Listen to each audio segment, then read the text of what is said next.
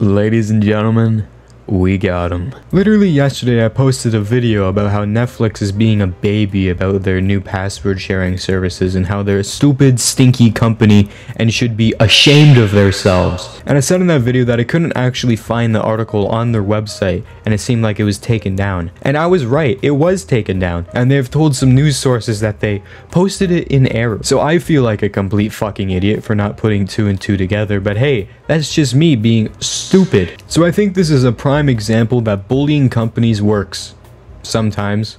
Now last year Netflix made a very strong statement about this, like the whole password sharing thing, so they probably are still going to go through with it. Instead of a giant ass fucking that they were going to give to the site with those rules, maybe they're going to give a slight little pat on the bottom instead of the biggest spank of your life. Now, like I said, they pulled it down due to error, as they say, and they told a few news articles this. So they pretty much just kind of pulled one of those, you know how someone will ask out their crush, and then their crush, it kind of just starts laughing in their face, and the person will be like, oh yeah, no, yeah, wouldn't it be so funny? I was just joking, right? You know, haha, yeah, sorry, my cat was on my keyboard, or some fucking bullshit like that. Just the biggest backpedal you've ever seen. Netflix pulled a bigger backpedal than the perpetrator of a hit and run. And I think I can speak for everyone here when I say nobody believes it. And now that the statement is down, looking back on it, what shocks me the most is that there is this air about it, this stinky whiff of shit that they seem to think people needed Netflix when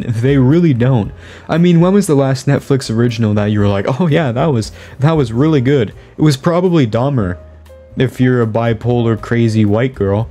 Now, Netflix estimated there was about 100 million people that were password sharing, and they seem to think in their little reptilian-sized brain that removing password sharing would solve that problem and make 100 million people sign up for Netflix accounts who were password sharing beforehand. Like, yeah, getting kicked off of the service is really gonna make me want to buy an account.